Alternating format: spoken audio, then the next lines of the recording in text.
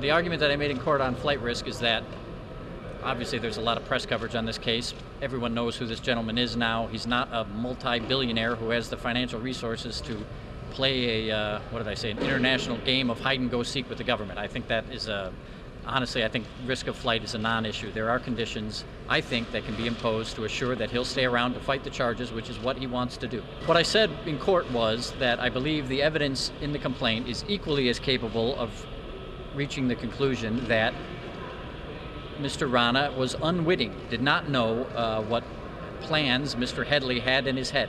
And I think that's, I can tell you, you can read the complaint for yourself, but I think that's a conclusion that can be easily drawn from the complaint. Can you sum up on what basis he didn't know? The basis that they don't have evidence of his knowledge.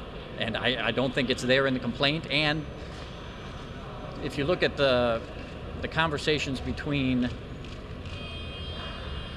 Mr. Headley, individual A, and the other individuals, not Mr. Rana, are much more detailed conversations where I think you might be able to draw the conclusion that somebody had knowledge, but not with Mr. Rana.